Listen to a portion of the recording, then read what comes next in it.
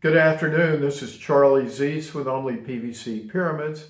This video today is part of our continuing series on the fundamentals of pyramid science.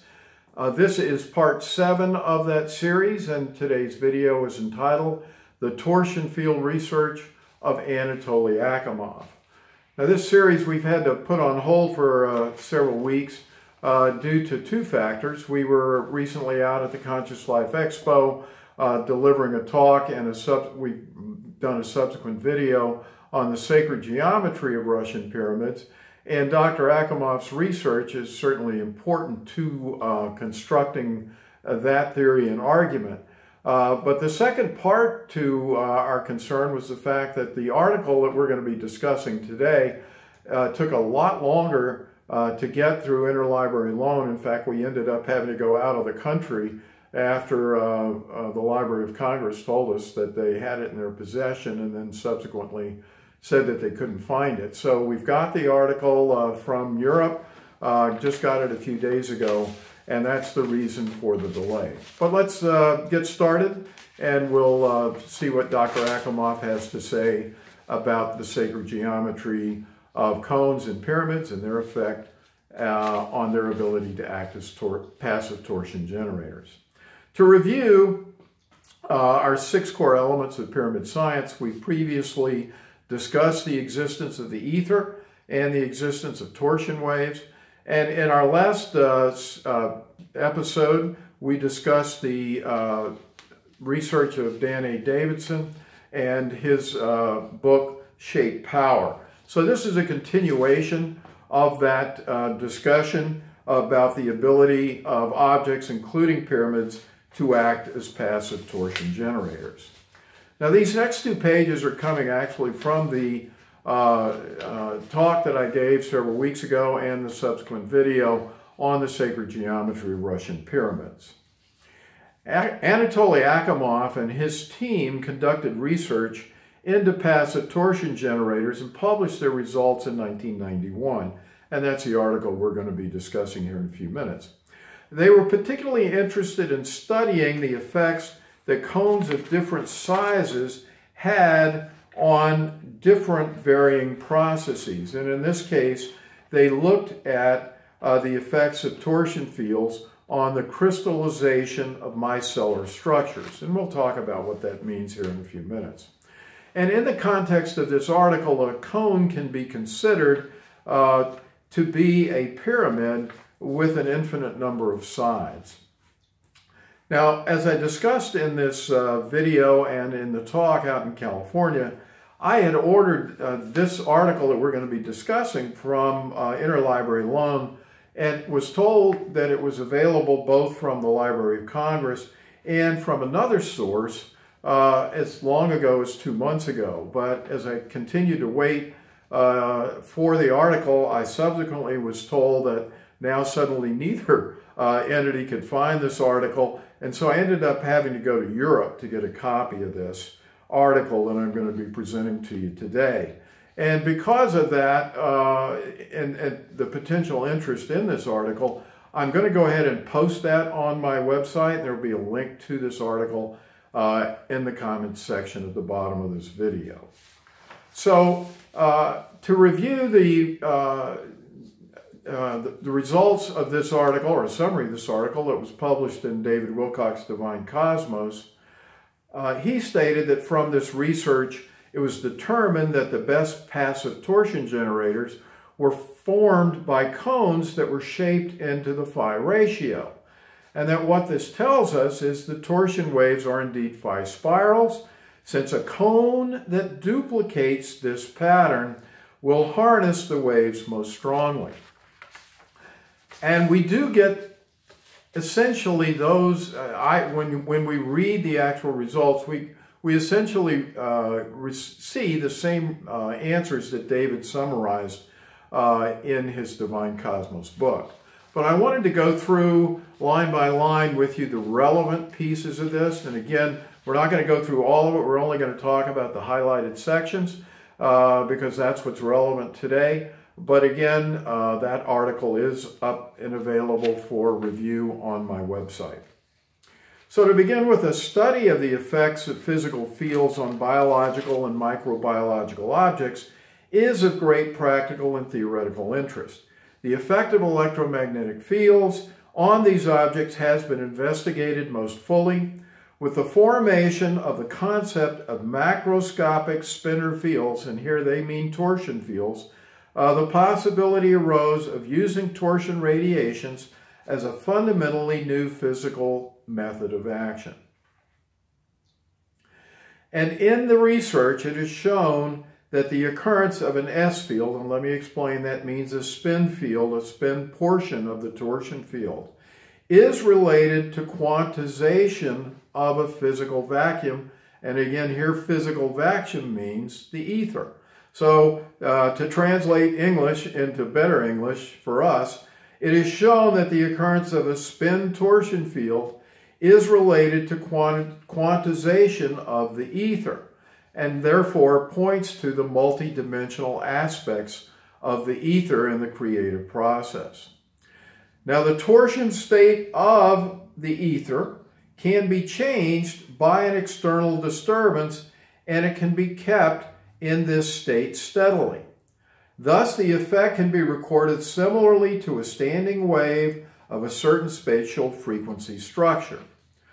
On the basis of this, the source of a static torsion field does not radiate but controls the phase state of the physical vacuum or ether. Now, back to the underlined text here. The plane geometry of the ether, the physical vacuum, is distorted by means of macro bodies or objects of a certain size and shape, and thus torsion fields of considerable strength can be created. And if these bodies have geometric dimensions, really key, with fulfillment of the golden section, then they can play the role of concentrators of the torsion field. Once again, what we're saying here, if the geometric dimensions fulfill the phi ratio or the phi spiral, here they're calling it the golden section, they can play the role of concentrators of the torsion field. Now, this article presents preliminary results obtained in a study of the effects of a static torsion field on crystallization of micellar structures of biological systems and high-density lipoproteins of human blood plasma. Now, we're going to put this up for the non-scientists and even for the scientists in the group. Micellar structure refers to micelles, and micelles are lipid molecules that arrange themselves in a spherical form in an aqueous solution. The formation of a micelle is a response to the amphipathic nature of fatty acids, meaning that they contain both hydrophilic regions and hydrophobic regions as well. Now, the selection of biological systems for studying the effects of a static torsion field on biological structures is related to the fact that micellar formations as ordered biological systems can easily change structure under the effect of external physical fields, and therefore the effect of the torsion field can be recorded by means of the change in the phase structure of micellarity. So to continue on with the results, the experimental conditions used for the experiment as the source of the static torsion field were used both special generators and hollow physical bodies, and here they're talking about cones, of a certain configuration whose geometric dimension obeys the golden section. Again, we're not told exactly what that means here, but I'm going to speculate that given the fact that the pyramids built by Dr. Golod were being built contemporaneous with the publishing of this data, that these dimensions of the golden section were most likely those same dimensions that were used by Dr. Golod in the construction of his pyramids. But cones, to continue on, of various materials were also used in the work. So this research not only looked at the importance of the phi relationship, but also the difference of materials and sizes of cones used in the research. A quartz plate with the appropriate biological fluid applied on it was placed in the static torsion field, and the control was an analogous plate with the same biological fluid placed in the hollow region of a body made of the same material, but whose geometric dimensions did not obey the golden section. And in the experiments, Dr. Akimov used bile from human liver of a gallstone patient and high-density lipoproteins isolated from human blood serum by the precipitation method.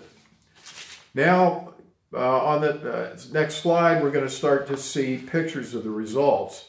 Figure 1 shows photomicrographs of the solid bile preparation obtained without the effects of the spinner field, figure 1A, and in a static torsion field, figure 1B. It is seen that the solid bile preparation has a fractal structure characteristic for crystals of micellar structures. Furthermore, it is seen that the static torsion field affects the fractal dimension of the crystals. More details of the large-scale fractal structure appear in the crystals of the preparation of the torsion field sample in comparison with the control specimen. And these experiments had a stable reproducibility. And going down to the next paragraph, the static torsion field affects both the fractal character of the structure of HDLs when HDLs were analyzed and the additional anisotropic inclusions. It changes their numbers and size. And moving further down, when crystallization of such micelles occurs in a static torsion field, it, meaning the field acting through the spin state on the micelles themselves, will affect their diffusion and the size and shape of the fractals. And finally, it's necessary to point out the potential possibility of the effect of static spinner or torsion fields and torsion radiations on various media and objects. Thus, the erythrocyte sedimentation rate increases under the effect of a static torsion field. And finally, and this is important, I think, for future consideration and discussion, the influence of torsion effects on the activity of viruses and bacteria is presently being studied. And the reason why I think that's important, some of the research into chronic disease that's been done by researchers such as Dr. Dietrich Klinghardt point to the fact that 98% of the DNA in our bodies is really not our own, but is the DNA of microorganisms. And it would be fascinating to see additional research done, either that research done in Russia subsequently, or research that we may be able to do in the future in the United States on the impacts of these pyramid fields on bacteria and other microorganisms. Once again, what this is showing us in conclusion is that torsion fields that are generated by cones and by extension pyramids that use the phi ratio or the golden section had the most important impact on the torsion fields, as did specific materials that were used in the construction of these cones. So once again, the research of Dr. Akimov, and there's much more that we want to talk about with his research as we are able to find and obtain his additional research and perhaps get it translated from Russian into English. You're going to find that one of the footnotes here is an article from Dr. Akimov that's in Russian. We're going to try to get a copy of that and get it translated so that we can talk about that in future talks. But again, to summarize Dr. Akimov's work, we see that his research demonstrates that phi golden section ratios, and we believe that to be phi spirals, are very important in affecting this micellar crystallization that was seen when studying high-density lipoproteins and human bile. So I hope this was helpful, and as always, tell your friends about us. Be sure to subscribe to our channel, and as always, we thank you for listening, and you have a great day.